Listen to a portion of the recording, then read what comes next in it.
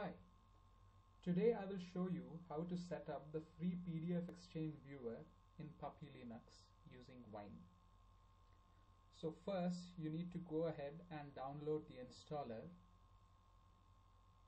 You can run the installer using Wine. I have already installed the PDF Viewer. However, if you try and open a PDF file, it will still use the default viewer. So for instance, if I go ahead and open this file, it will still open in the default viewer. To set this right, you need to right click on any PDF file, go to Set Run Action. You need to copy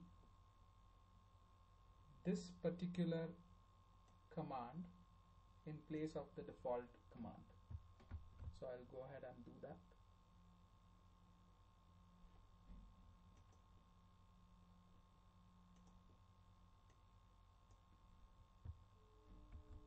So it basically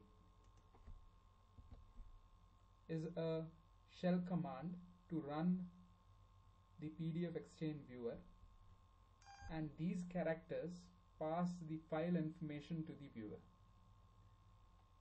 So let me now just click on Use command, and now if I go ahead and click any PDF file, it will open in the PDF Exchange Viewer, as you can see here.